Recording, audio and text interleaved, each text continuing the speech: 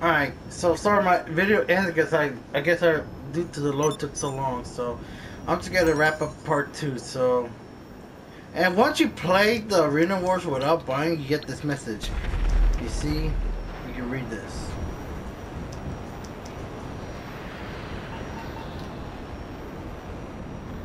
So yeah, so Arena Wars, that's pretty much it. That's the last video you saw. So what else is new? Well, you notice there's a little plane, but that's the Strike Force from the After Hours update.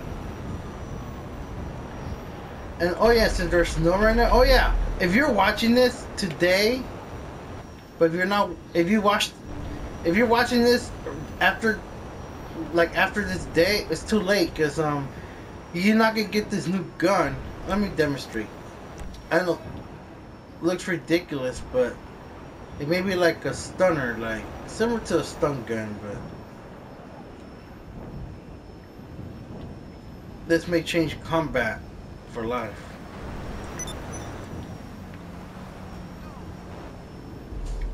Alright, here we are. If you log on today, you get this gun for free. This is called the Up and Atomizer.